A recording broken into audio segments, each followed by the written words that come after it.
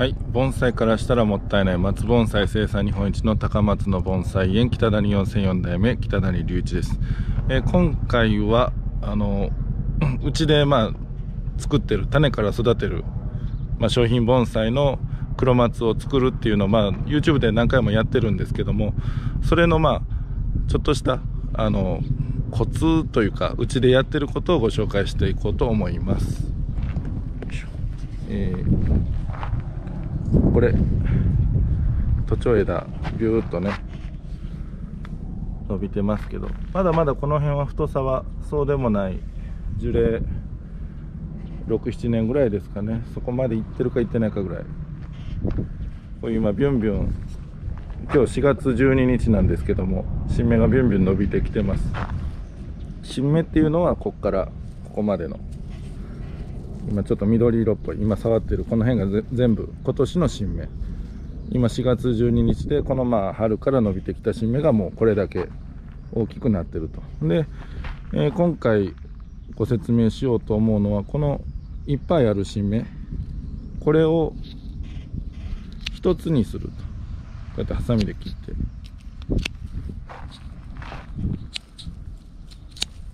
でとにかくね、邪魔なものをのけたいと。で、上の方これ真ん中一つで、案外ね、真ん中の子がね弱い場合もあるんですけど、この子見えますかね。これも新芽っちゃ新芽なんですけど、真ん中がちょっとちっちゃい、旗の子の方が強い。これでもね、僕は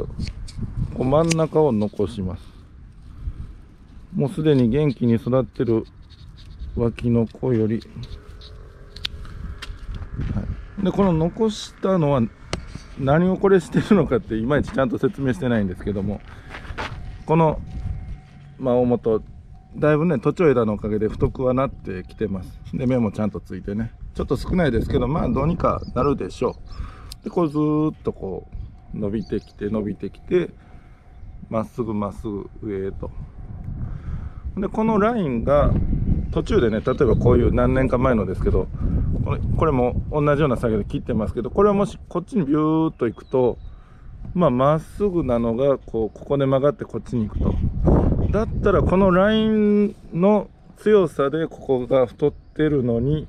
途中で曲げると、曲げるというか曲げてはないんですけど、これを切ってこっちに生かすと、なんか吸い上げる力が弱いんじゃないかなと。その分太りが、遅いというかね、鈍いというか、そういうことになるんでないかと思って、4月ぐらい気がついたら、3月でも同じような作業ができそうならできそうでいいんですけど、無理に急がなくてもいいんですが、芽切りの時には全部この状態にはするんです。でも早めにね、栄養やっぱりしっかりまっすぐ上へ行ってほしいので、気がついたらのけるようにしてます。こういうちょっと前の年のものけてます。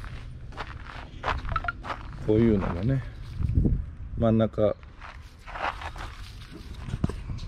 っとカメラごめんなさい、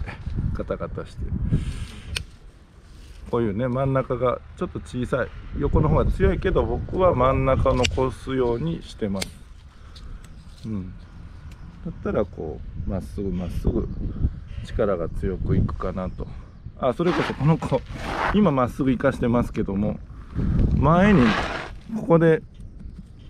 根元から出てまっすぐ行く予定が、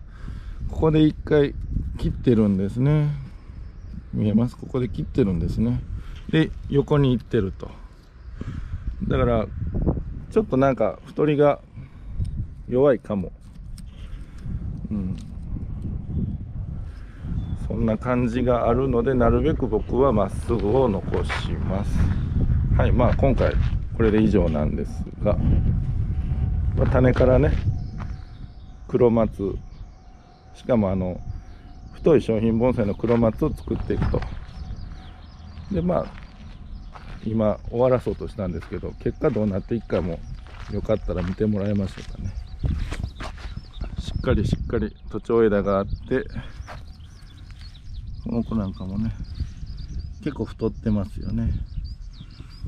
ここもビューッと長いのが残っててちゃんとね、はい、今回は以上です。種からね商品盆栽を作るという上で、